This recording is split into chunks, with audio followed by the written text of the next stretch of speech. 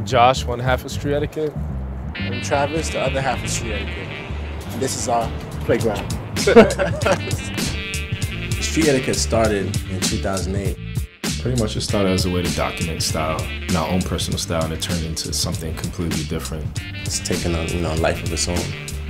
Me and Josh were from the Bronx, so when we were first starting to get any inspiration and meet like-minded people that were into the same things we would go to the city.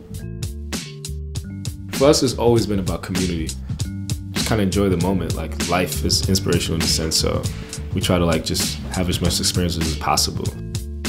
Everything we do, we look at it from a stylistic perspective. It's like our autobiography, our style. HTC has done a good job of applying all of that to the phone. It's super modern, everything is getting more sleek, visually appealing, but still keeping what makes their phone.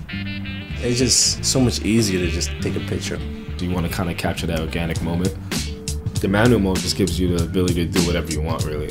You can change ISO, and there's a lot you can really manipulate that makes a phone feels like an SLR camera.